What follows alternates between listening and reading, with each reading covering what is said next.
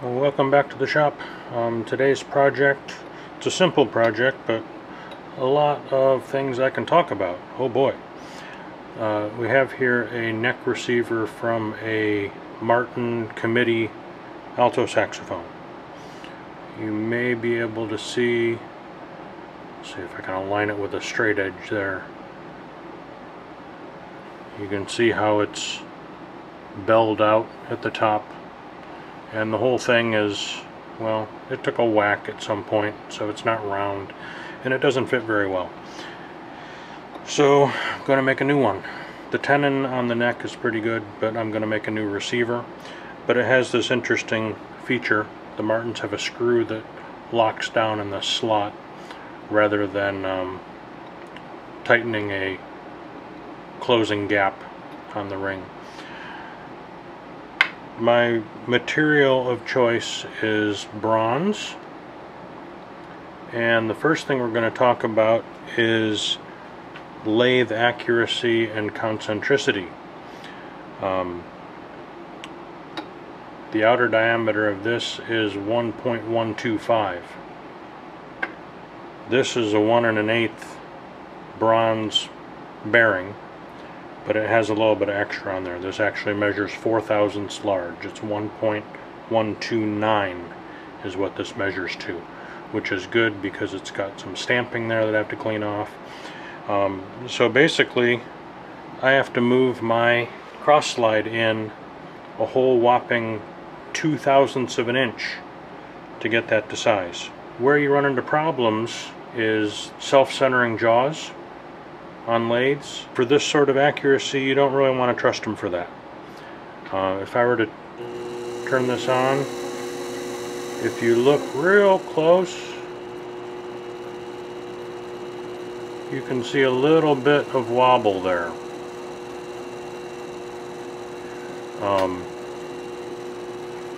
So we're going to see exactly how much wobble. Zoom this out here. I'm going to set up an indicator.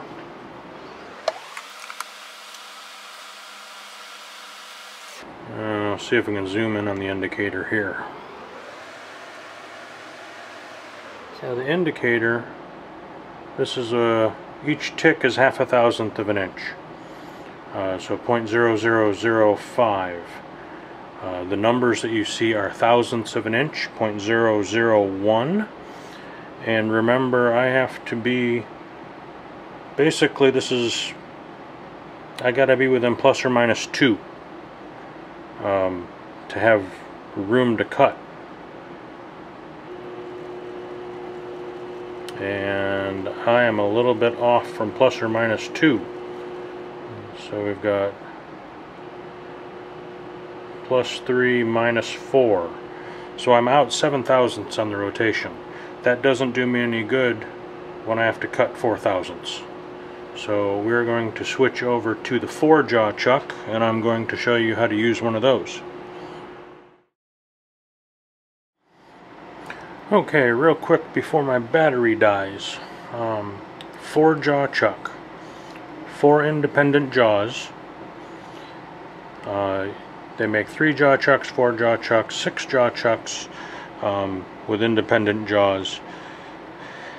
And what this allows you to do is really dial in where the center of that is. And since we're dealing with only being able to take off 0.004 of an inch, that center is kind of important. So I'll zoom back out here. You can see what's going on. And the way you center things on a 4-jaw chuck is you have to rotate it and look for the high spot and the low spot. Right now I have my indicator pretty close to the top, so as a jaw goes by that, we're just fortunate enough here to have that high spot coincide with the jaw. So this is the high spot. We'll check. Yep, looks like a low spot is pretty much on the opposite side. Now the low spot needs to go up and the high spot needs to go down. So with this one being low, we just back off that screw a hair, come back over to the high spot, tighten up that screw a hair, and then we see where we are, and it looks like we can do a little more. Now if you're out a lot on 4-jaw, multiple jaw independent chucks, you can end up chasing your tail, especially if the high spot is in between jaws. That can take up your afternoon. So I'll fiddle with this a little bit, and I'll come back and show you it all dialed in. Like I said, my battery light is blinking, so we will pause here and I will come back. Okay, here we are back with this all dialed in. Didn't take too long, took me about 5 minutes. Sometimes it takes longer. That one was pretty quick. I'll zoom in here on the indicator so you can see exactly what's moving and what's not. Each tick mark is 5/10,000ths of an inch, and I don't think I got any movement there, so that's pretty good. I am comfortable with that, with taking my 4/1000ths off with that.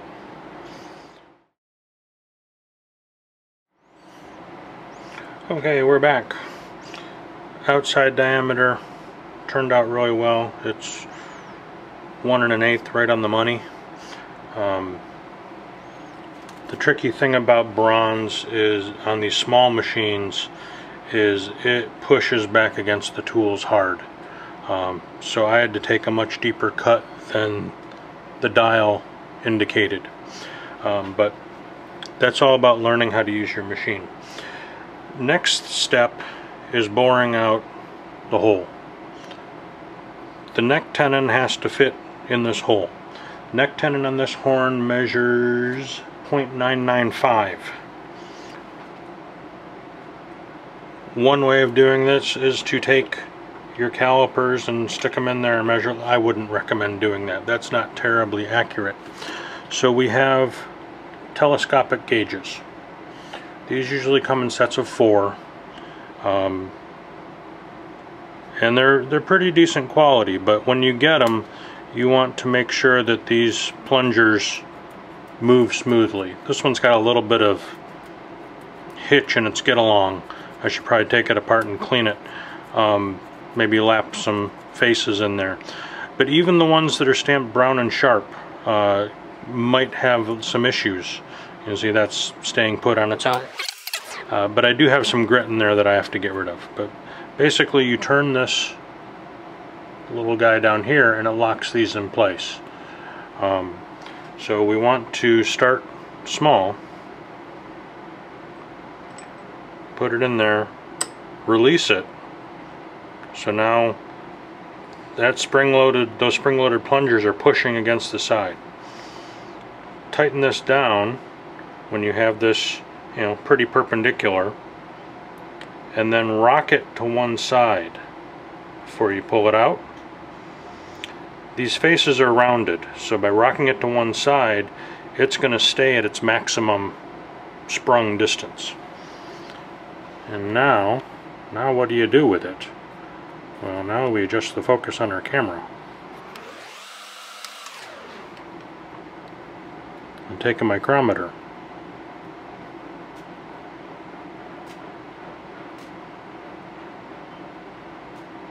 And it's a feel thing. You just want to get it so it's in there, just barely touching the surfaces of the micrometer, and then you take your reading, and that is pretty darn accurate. So this is definitely worth a set of tools worth having in your toolbox. Okay, I have the tenon receiver outer diameter on spec, 1 inch, 0.125. I have the inner diameter on spec, 0.996. And next we're going to move over to the mill and make this lovely slot that the Martins are known for. And we'll talk about some math, and we'll talk about other fun things. Okay, we have our neck receiver that when last we left it, this was on the lathe, and I'm able to take this chuck off of the lathe and screw it straight onto my rotary table. There, that is nice and secure, so I can rotate that around the center axis and make this lovely slot that is so common on the Martin saxophones.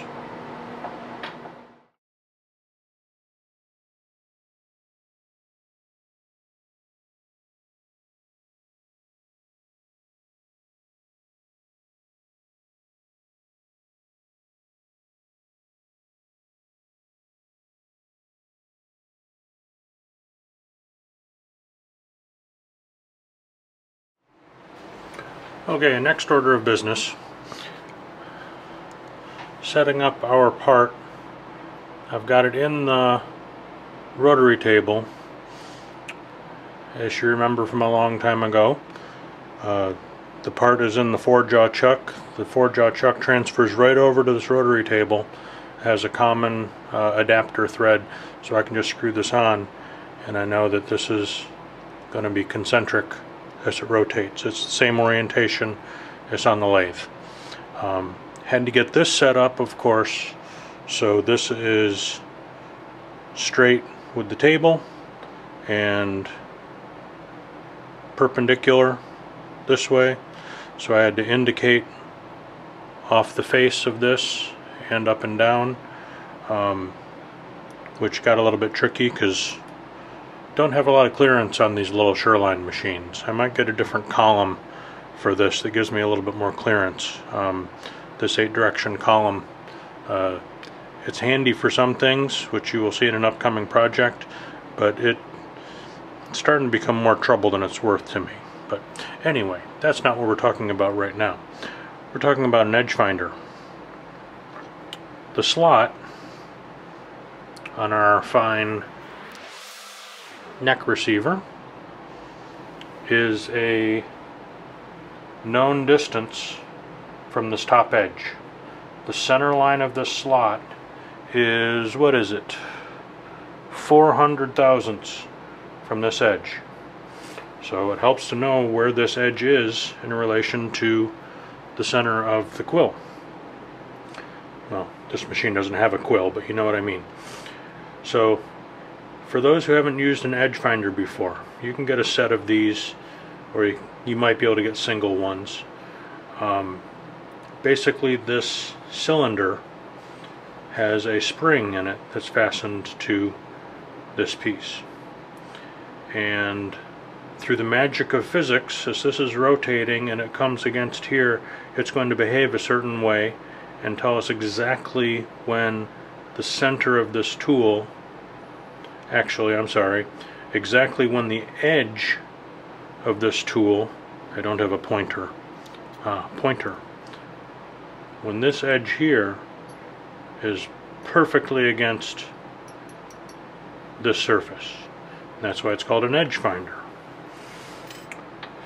So when you have your edge finder, you want to make sure that this slides real easy. If there's any grab at all, start by cleaning those surfaces. You don't want any oil in there. Oil can accumulate grit and dirt and gunk, and this thing has to slide easily. And after cleaning it off, if it still feels kind of gunky and grabby, those surfaces may need to be relapped. And you can find all sorts of videos on YouTube from Tom Lipton at Ox Tools. Has a video on restoring edge finders. I think Stefan Gottswinter does one, Robin Renzetti, and this old Tony. So you have a lot of things to choose from on seeing how to lap those surfaces in and not mess it up worse. But anyway, edge finder. You want this to be rotating about 1,000 RPM, and you want to check that. If you're going too fast, you're going too slow, it might be a little bit goofy for you. So your target is around 1,000. If you go really fast, since there's a spring in here, this could take off on you and bounce into places unknown when the spring shears off. Don't ask me how I know. So we want to start with this a little bit off center. It's going to be rotating eccentrically, and then we're going to bring the part up against it, and this will straighten out and it'll look like it's running straight. But we want to keep on advancing slowly, very slowly, and then all of a sudden we'll see it jump, and that's where the edge is. So, a demonstration.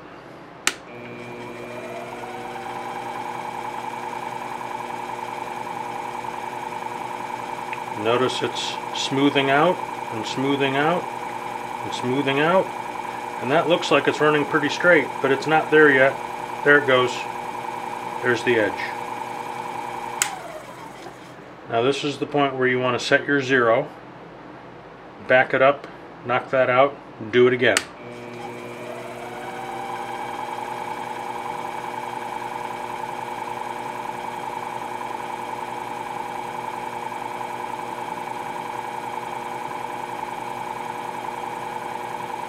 And there it is.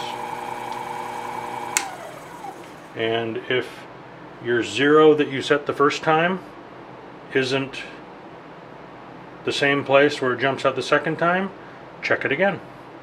It's not going to hurt. It's easy to do.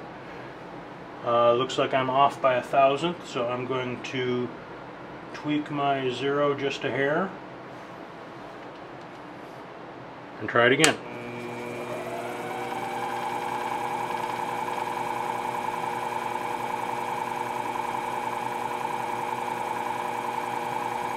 Bingo.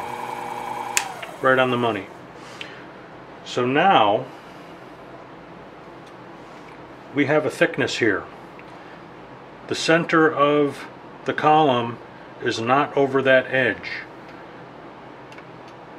This piece here, it's 200.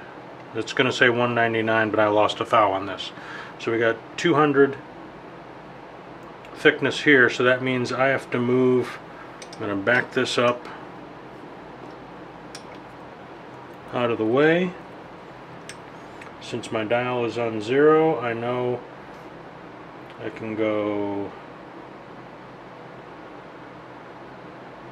100 total travel, and now the center line of the tool, any tool I put in here, is right over that edge.